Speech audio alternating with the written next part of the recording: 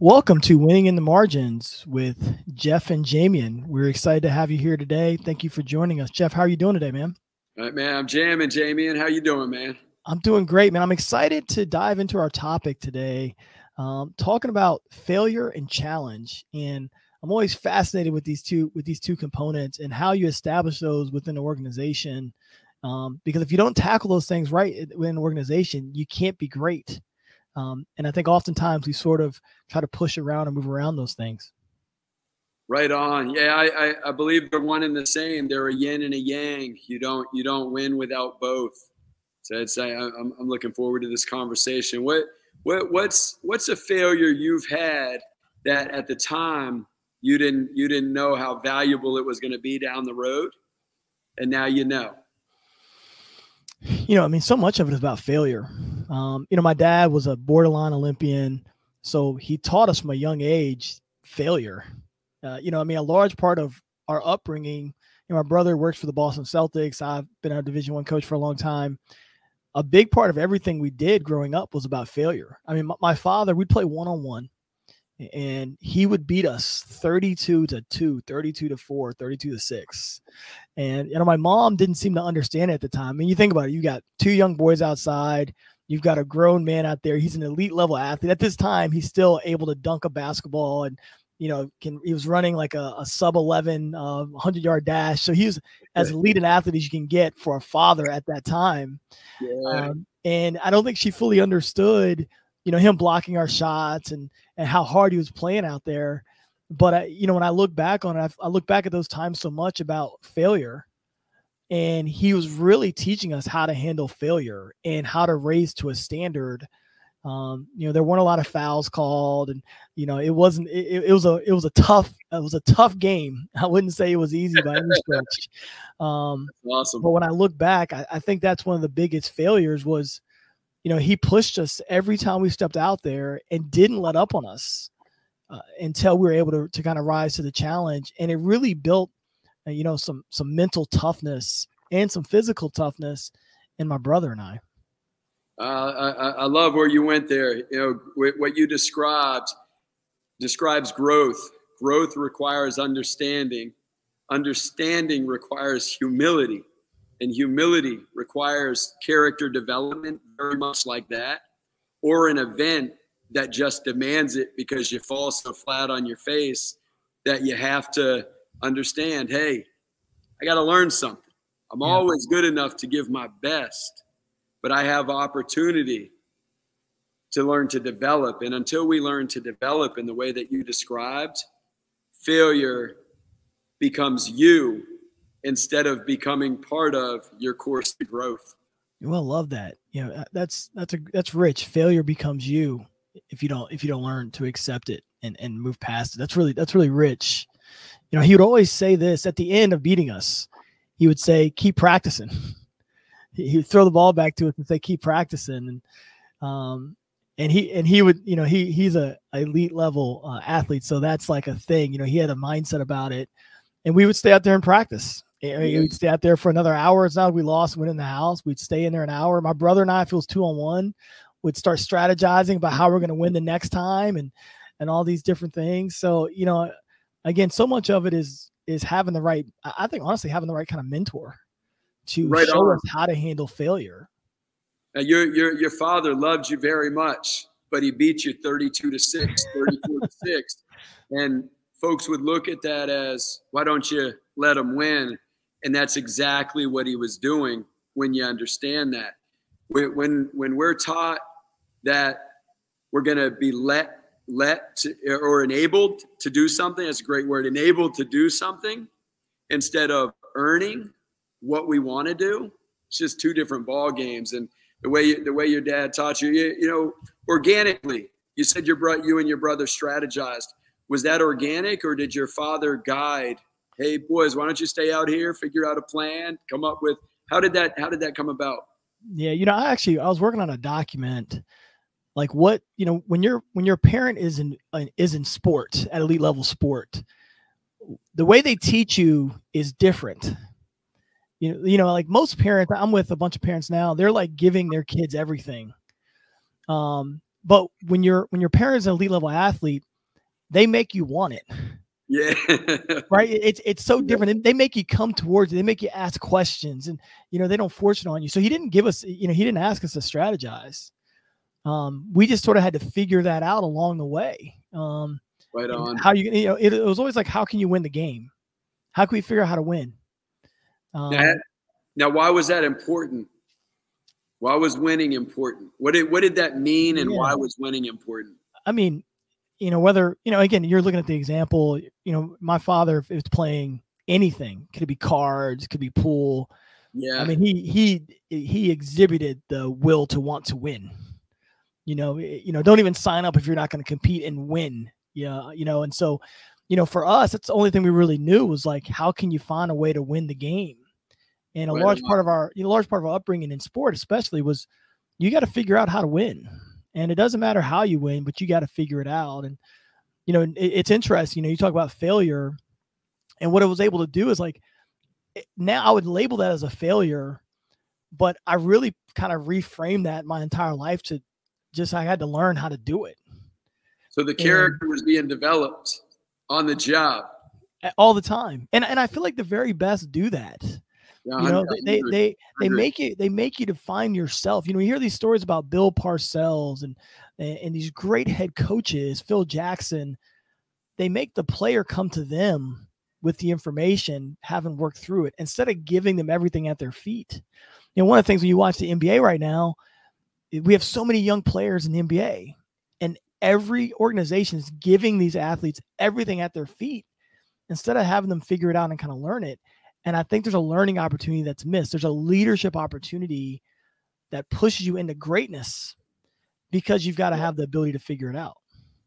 And when you say the NBA has given them all the tools, there's your entitlement. When you have someone within, let's say that within the rookie class, that takes it on with the mindset of a Kobe Bryant or a Michael Jordan, they're not going to see the same tools as the bunch.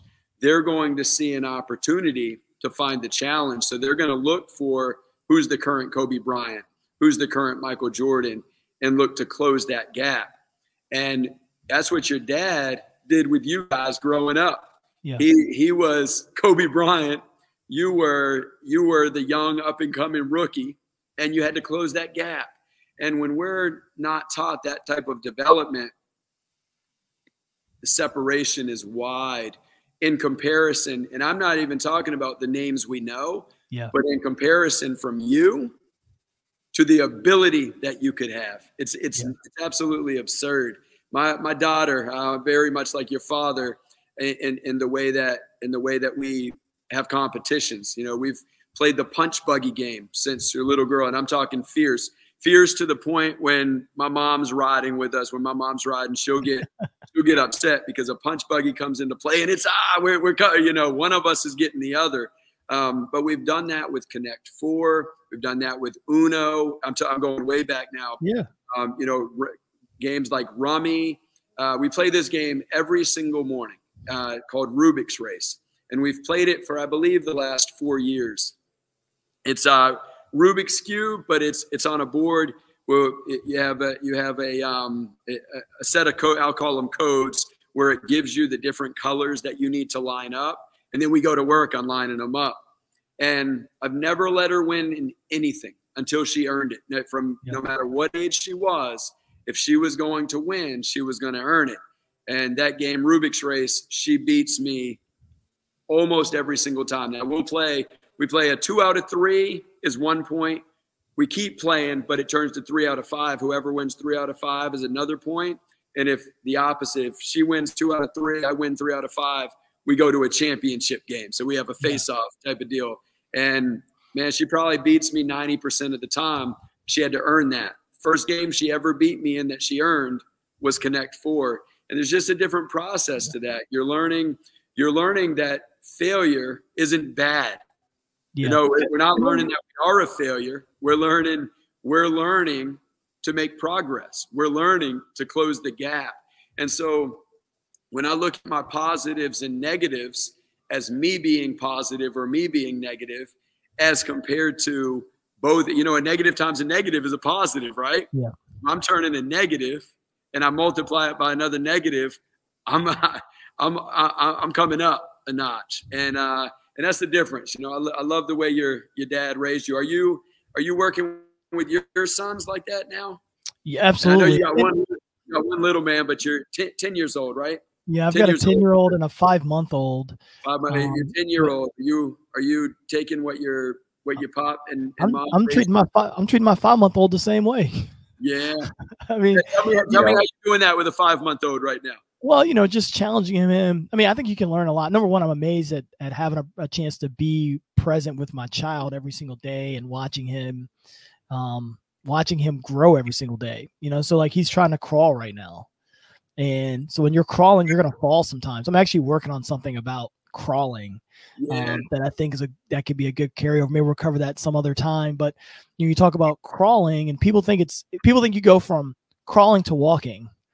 Right. And you forget how challenging a process it is. I mean, the first part of the process is getting up on all fours and sort of looking around, and you're processing how you can do it. You've got a great idea, but you might not know how to carry it out yet. And so you can see him sitting there being like, I want to move. I'm ready to go and attack this thing, but I don't know how to do it yet. Right. Yeah. And so what happens, you know, mom or dad gets on the floor, you start moving the arms, trying to teach them how to move a little bit.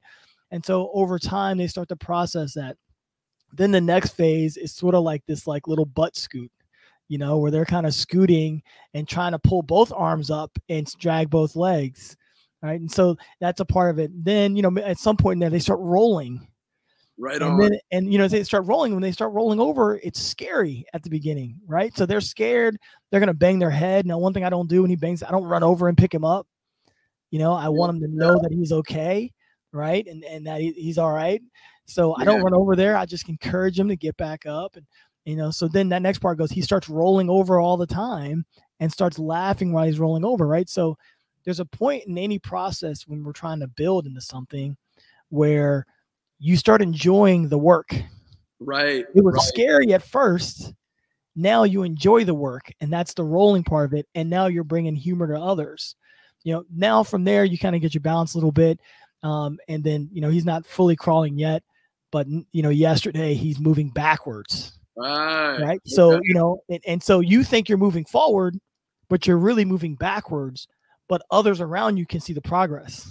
Yeah. Right. Yeah. So it's just, I just think there's a lot of neat things that go on through learning. And so, you know, again, my point, working like my father, is encouraging, not over helping, you know, encourage him to get up and trying to see how he's able to respond, and then being there, you know, like I don't catch him, but I pick him up when he needs to be picked up, and just trying to encourage him. So, you know, I think there's a lot of components there where, you know, I think you hit on something that I don't want to miss. You know, I think it's about having an earner spirit. Oh, that's sharp. You know, I mean, and I would say this to our team, and I don't think our team understood it last year. You know, I'm like, we got to have an earner spirit. You know, it's really easy to feel like you deserve a lot of things. You know, I mean, men's basketball players or athletes, I mean, you know, and there's a level of responsibility by the organization to make sure you have certain things, but you own your spirit. And I always want to have a hustler's or earner spirit, you know, like a hustler is like a person that, you know, sees what's needed in the environment and figures out how to get it and how to make the environment work for them. And that's what you want to be as a competitor. You know, that's what you want to be. You want to have that earner spirit, that hustler spirit. And I think we've got to encourage that kind of mindset amongst our children, our family, our teams. I think that's really important. That earner spirit fires me up. I stole that from you, number one. What is a tool without an earner spirit? It's empty. It's incapable.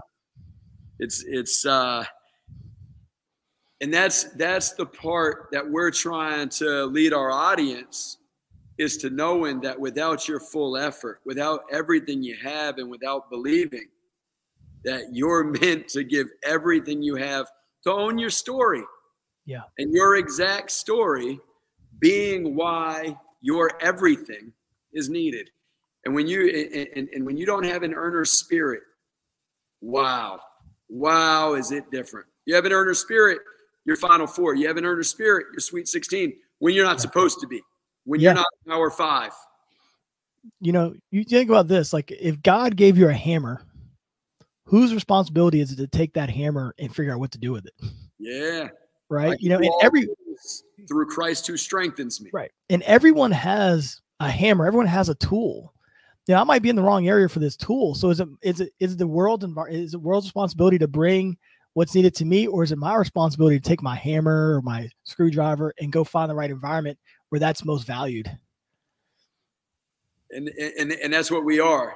Whether you're a hammer, whether you're a screwdriver, whether you're a wrench, you're a tool. You're a gift that's meant to shine, and a gift that's meant to shine has an earner's spirit. Or you dissolve your gift. You take your gift away from the world. And my goodness, Jamie, you fired me up with that earner's spirit. That's it. You know, we talked a lot about it with our group last year.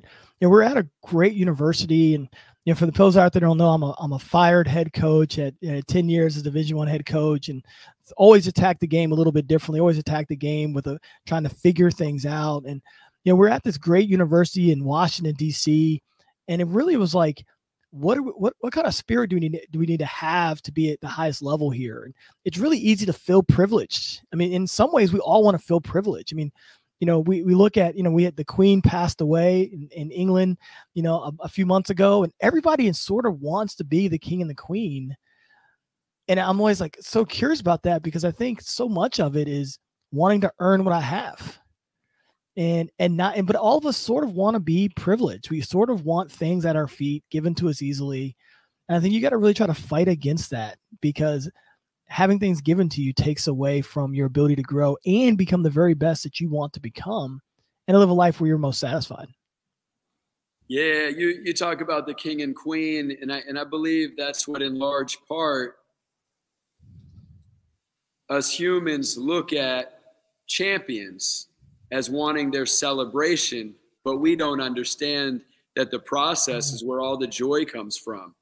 And so you take a king and a queen. If that king and queen is full, they're working hard. If that king and queen is full, they're leading their people, and leadership takes a significant amount of earner spirit. Yeah. And that's the part that I know we're aligned with this, that we want our audience to grasp, is when we're bored, when we're looking for that steak dinner before we earn that steak dinner, it will always be empty. We'll always be full and bloated and miserable. But when we're earning that steak dinner, the energy will come along with it. One doesn't come without the other, though. If we're just fed, we'll never, the tools and the prestige will never, ever fill us. We'll live an empty life. Yeah. I always say, I probably said this to you the first time we spoke. I was like, teach me something. Yeah. I always wanted someone to teach me how to fish. Don't give me the fish, teach me how to do it. Right on. I feel like there's so much more that I can learn from that process, and then I can figure out maybe there's a better way to do it. Maybe I can dive into it better, but teach me something. And so we talked about, again, we talk about like failure and challenge and all these things. And so much of it is just your mindset of what happens when you have a setback. And there is an understanding to it. There was a good period of my life where I didn't understand how to have an earner's spirit. I read books. I mean, way back, Bo Jackson, Jake the Snake. I think his last name was Stapleton. I'm going back to when I was 8, 9, 10 years old right now, and I wanted to be a champion. I followed the folks that were doing it, right, or who I thought were doing it. But what I was watching was their touchdown celebration. And there's a difference between the touchdown celebration, the cutting down of the nets in the Final Four, and what that moment really is. And that moment is an earner's spirit. And so you talk about teach me to fish. Describe what an earner's spirit looks like on a basketball court. So as a coach with your players, help bring an audience member that doesn't understand. They want it. Like, they want to be a champion, but the earner's spirit, they can hear it. They can feel it. But then there's a gap. Can you fill that gap for us? Well, every day waking up, it's like I'm on this journey to be the very best I can be. And to be the very best that you can be, you first recognize that not every day is going to be the same. You don't anticipate the day going perfectly. You anticipate possible things that can happen that you've got to be able to work through. And I think so many times when you start building on a plan, we see it as like this trajectory where everything goes perfectly. It goes perfect every single day. And when you have an earner spirit, you're waking up and you're saying, let's say you were tossing papers, right? I feel like that's a job that people used to have, right? You're doing papers, and it's raining out today, so it's going to take a little bit longer. Maybe it's snowing out, so you've got to put something on the tire so you can get there. Our earner spirit is living without an excuse. Right? It's knowing that every day that I get up, I've got a job to do, and I've got to find a way to get it done. And the job doesn't have to look like it did the day before. I mean, most times it won't. It's having enough pride in what you're doing to build a system in place that has some agility, where when things don't go perfect, you can still adjust and pivot and still get the job done. I think having that earner spirit is recognizing that every day I'm going to show up mentally and physically ready to go, having to do whatever I can to be ready to go and attack whatever the challenge is. Our listeners are going to have all sorts of challenges out there. Some of them we'll understand, some of them we won't understand. But just know that when you show up at that door or at work that day, wherever it is, you've got to have the mindset to go and be the best and to do what's required and to do so without making excuses. So to me, that's part of the earner spirit. And then within all that, it's like this passion to figure it out. And to figure it out, I think, Jeff, what's important to understand figuring out isn't doing it on your own. Figuring it out is knowing who I need to ask questions to. It's knowing what I need to read. It's knowing how much rest I need to have. It's knowing what I need to eat the night before. It's all these things that go into your ability to figure it out. So you're in the right mindset and the right kind of place to go and do those things. This shouldn't be when you're on this pathway to be so many earners, or hustlers, they're working alongside other people in making deals along the way to be successful. You're not working in solitaire. You're working amongst others to get a task accomplished. So I think I think it encompasses all those things that I just spoke about there. That's a great journey there. And in order to do all of that, we've got to understand that we are a champion. There's a champion that exists within us that's worth asking the question, that's worth pivoting, that's worth making the adjustment. And our audience needs to understand that the difference between a champion is they're willing to miss 100 shots. They just don't look at that missed shot. They look at the opportunity and the ability and the capability, and inside of their mind, they know that there's somebody special. What do I mean by special? Somebody that can make the shot, somebody that not only can, that is going to make the shot. And the progress is inevitable. And so we've got to wake up, right? And talking about a mindset to be the best. A mindset to be the best has to understand that you are the best, and your best is desired. If you look back at the wall right behind me, a world where we are on fire to give our best. And in order to be on fire to give our best, we have to understand that very person that just spilled the milk, that just ripped their clothes on accident, or woke up, broke their shoe, or whatever the case may be, that got a flat tire, that had a flat tire for the 4th day in a row and is late for the 4th day in a row, is still a champion. And that champion is able to make pivots. That champion is able to make adjustments. That champion is going to continue to learn. They're worth reaching out to whoever to ask the question to learn more. And man, it's a gap in the understanding. You hear so many people, and you've been around basketball for years, baseball, you're a baseball player, probably sitting in the dugout, whether this is in hindsight or it's just known. You have 13, 14 people in the dugout on a high school team. I don't know what college is, but you're going to have somebody that's ready to go to bat. And you probably had somebody on their team that was ready for you to go to bat and was glad that you were up to bat rather than them being the one in the moment. The only difference is the belief. Be the one that wants the bat in your hands and knows that you're capable of swinging the bat, connecting with the ball. And that takes understanding that God brought a champion into this world. You are one. Yeah, I would sum it all up in, you got to be willing to put the work in to fight for you. Put the work in to fight for you and know you're worth fighting for. Absolutely. Thank you for joining Jeff and Jamion on Winning in the Margins.